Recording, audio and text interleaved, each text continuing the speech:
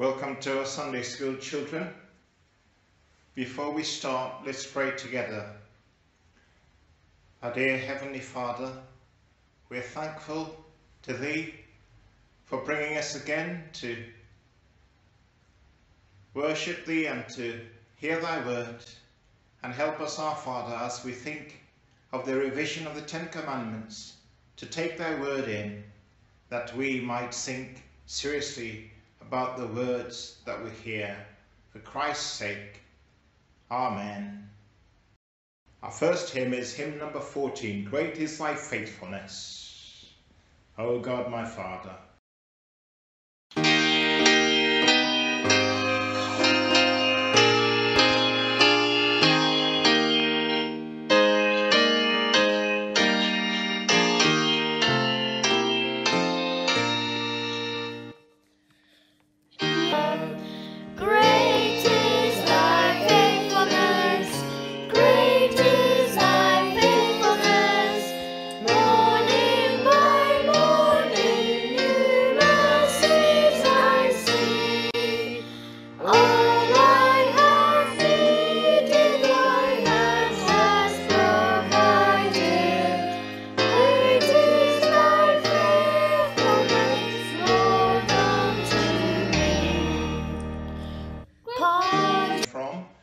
Matthew chapter 19, verse 16 to 22. Matthew chapter 19, verse 16 to 22. And the Bible reads from verse 16, And behold, one came and said unto him, Good Master, what good thing shall I do, that I may have eternal life? And he said unto him, Why callest thou me good? There is none good but one, that is God. But if thou wilt enter into life, keep the commandments. He saith unto him, Which? Jesus said, Thou shalt do no murder, thou shalt not commit adultery, thou shalt not steal, thou shalt not bear false witness, honour thy father and thy mother, and thou shalt love thy neighbour as thyself. The young man saith unto him, All these things have I kept from my youth up. What lack I yet? Jesus said unto him, If thou wilt be perfect, go and sell that thou hast, and give to the poor, and thou shalt have treasure in heaven. And come and follow me. But when the young man heard that saying, he went away sorrowful, for he had great possessions. May the Lord bless that word to us, children.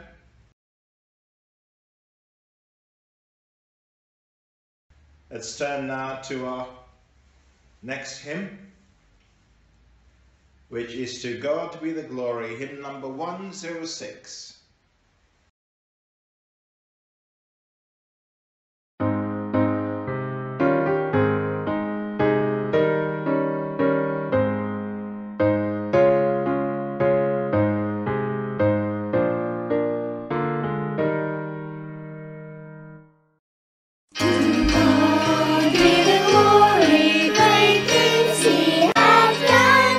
So mighty the world that He gave.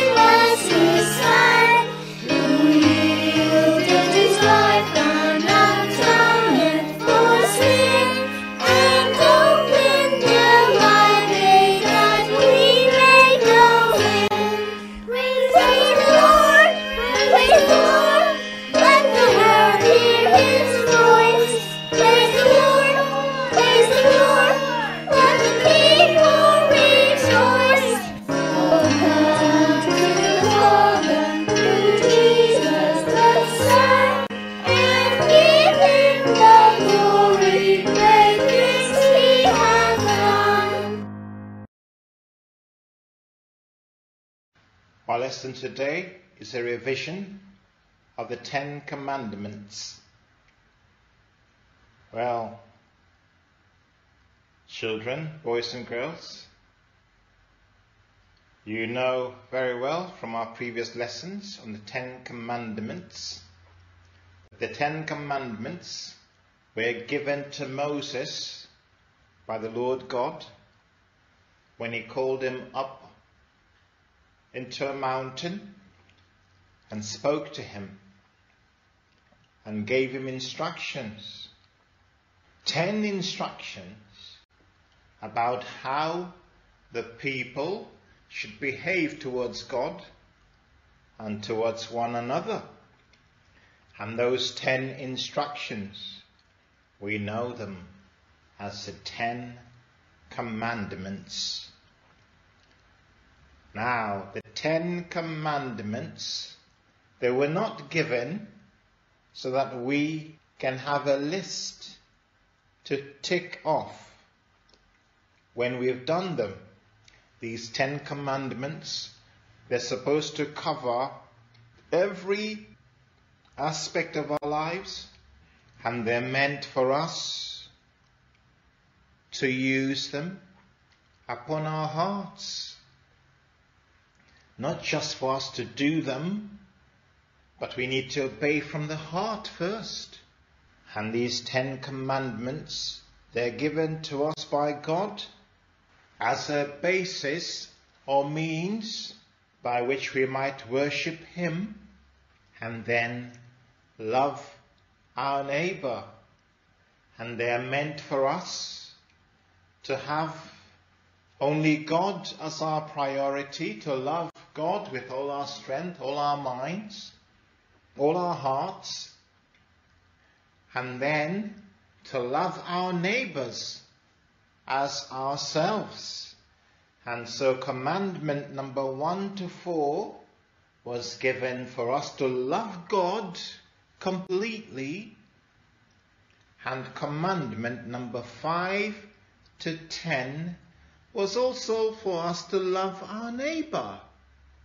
So, commandment 1 to 4, love God.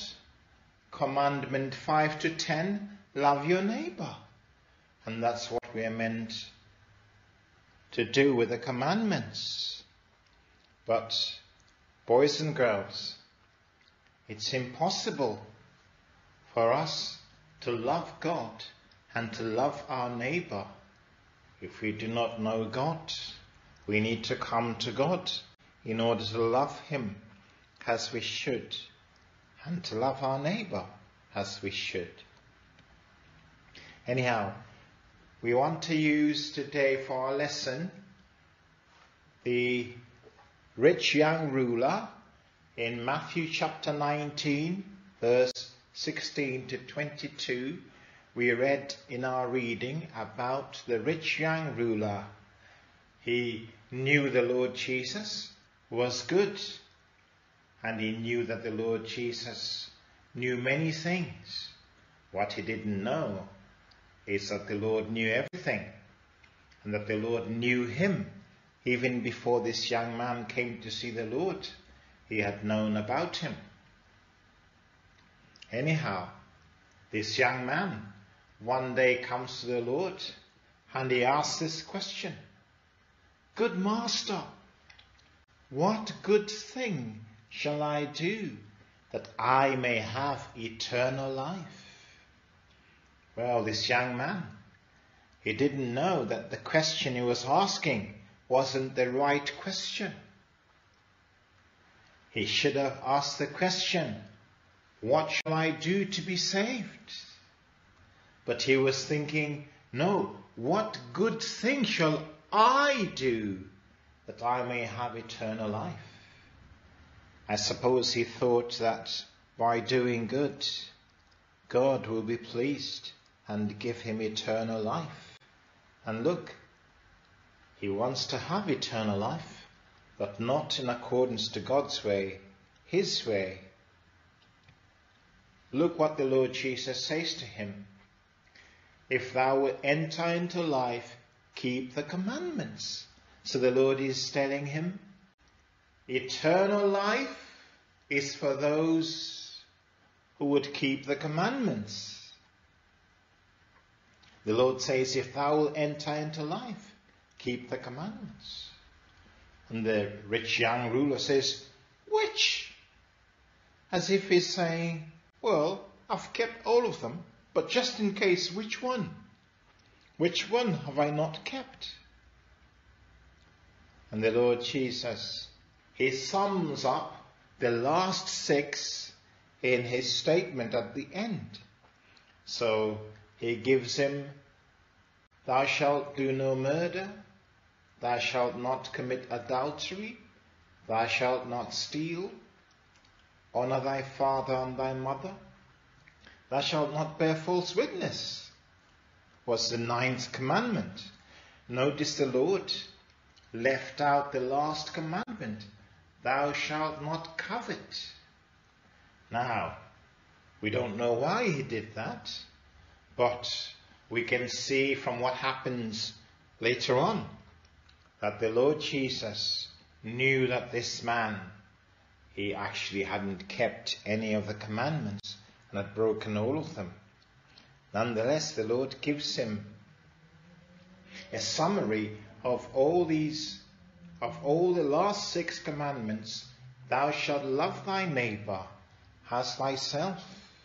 Of course, this young man, he seems to be proud. He says, all these things have I kept from my youth up. What is there that I haven't done? What commandment have I not kept from when I was a little child? I've kept them. And then the Lord Jesus says, well, if you want to be perfect, go and sell all that you have and give it to the poor, and you shall have treasure in heaven, and come and follow me. You see, the Lord doesn't say to him, if you do these things, you'll have eternal life. But only, he says, if you come and follow me. See, coming and following the Lord, that's where eternal life is.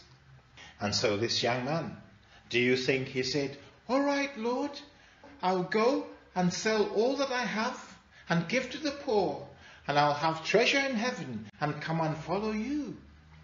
Oh no. What did he do then?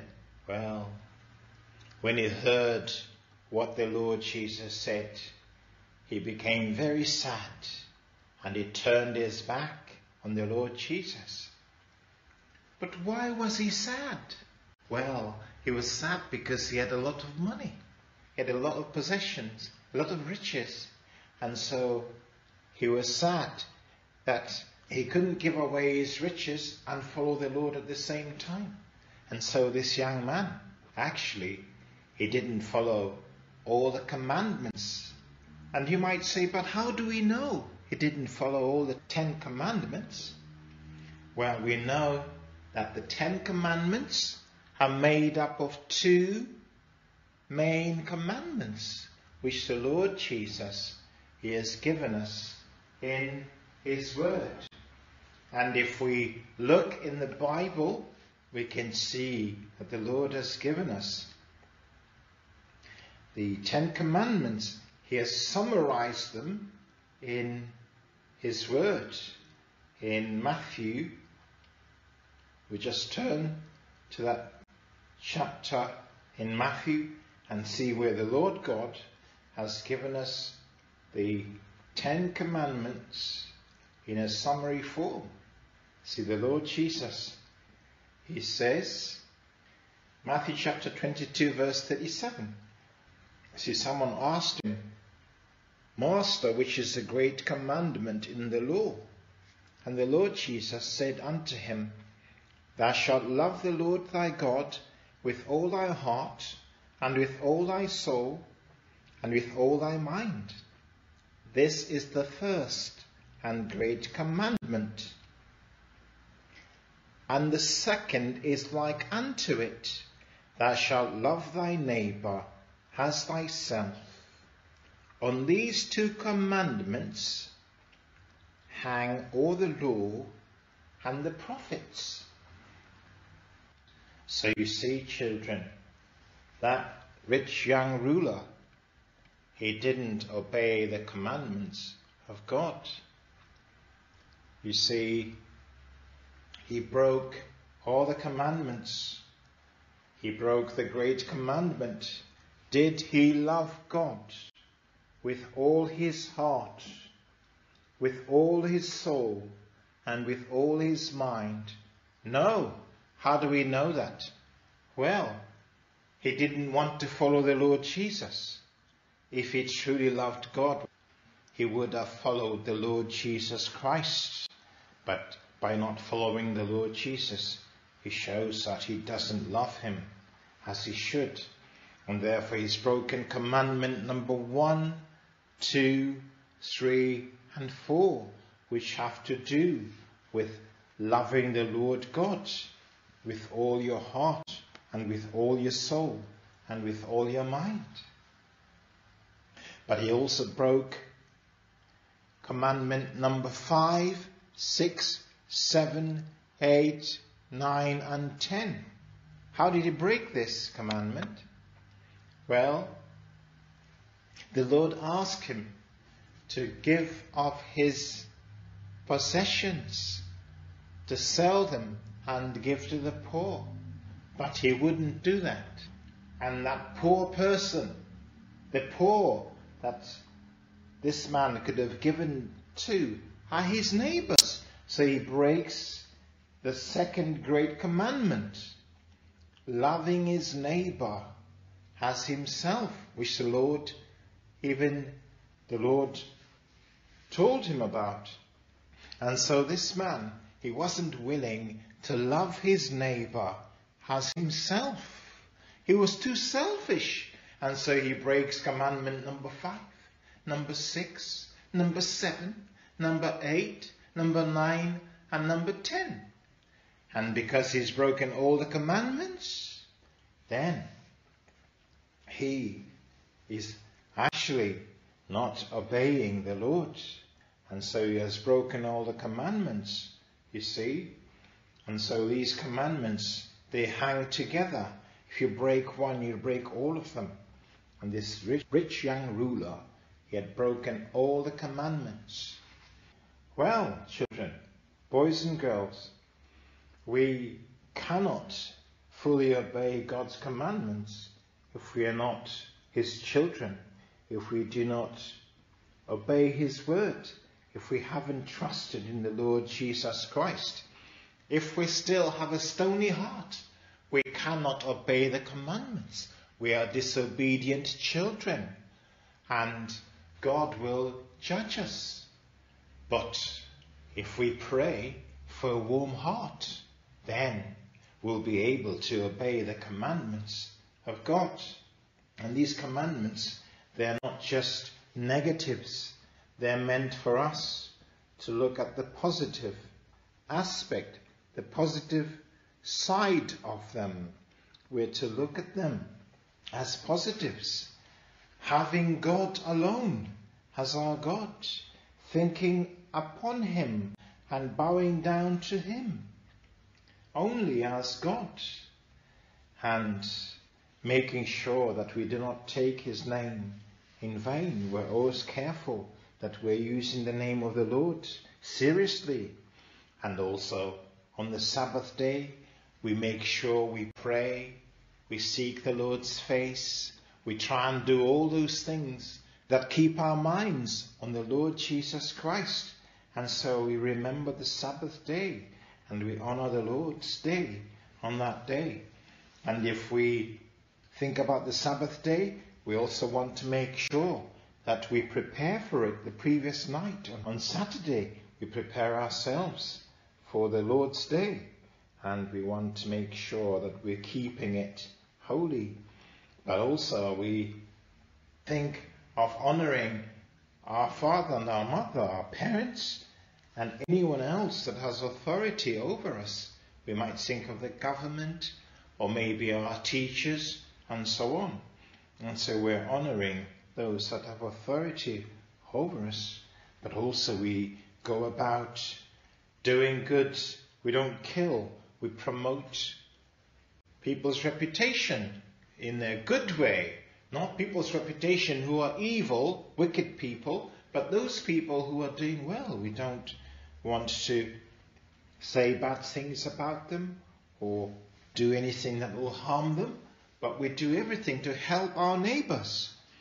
And even adultery, we don't commit adultery against our neighbors. We're not unfaithful. We're not causing them to do evil. And so we help them even in many things. And we are those who are faithful. And even stealing, we don't steal from our neighbor. We provide them. We give them things. We don't keep things for ourselves. We provide them with all sorts of things that they need if they have a need. We don't tell lies about our neighbors, and we are truthful. We tell the truth about those who are our neighbors. But also we do not want anything that belongs to our neighbor. We're careful that we are providing instead of taking from them, and we're encouraging our neighbors even by preaching to them the gospel of the Lord Jesus Christ.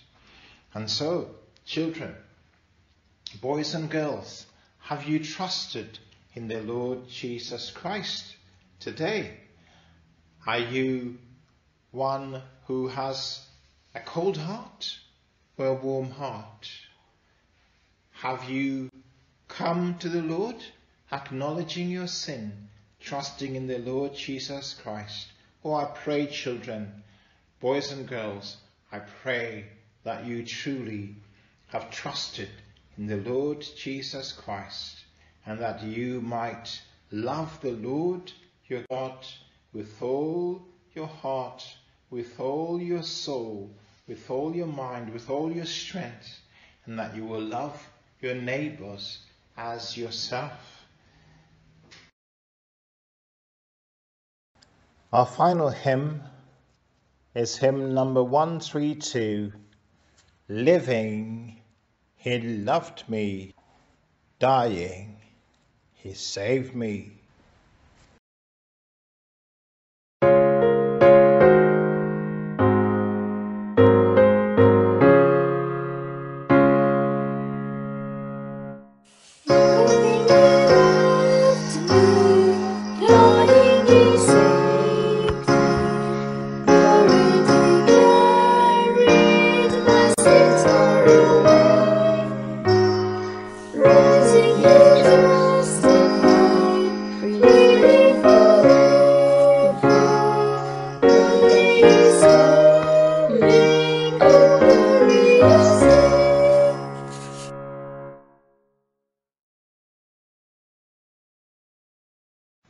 Well, children, we hope that you will be able to join us again for our online Sunday school next week. Let us pray. Our dear Father in heaven, we thank Thee for the lesson we have had on the 10 Commandments and their revision, and thinking about the young man who thought that he could obey all the 10 Commandments on his own, and he was very sure that he had obeyed all the 10 Commandments. And we pray, O Lord, that Thou would help us now to not think that we can obey the 10 Commandments without Thee. Help us firstly to turn to Thee, and help us to realize that the 10 Commandments do not of themselves give us eternal life, but that eternal life is found in the Lord Jesus. And, O Lord, when we have eternal life, when we are saved, when we repent of our sins and come to Christ, trusting in His shed blood, only then are we able to obey Thy commandments and to live in them. So help us now to turn to Christ, that we might obey His commandments and walk in them all the days of our lives. For Christ's sake, Amen.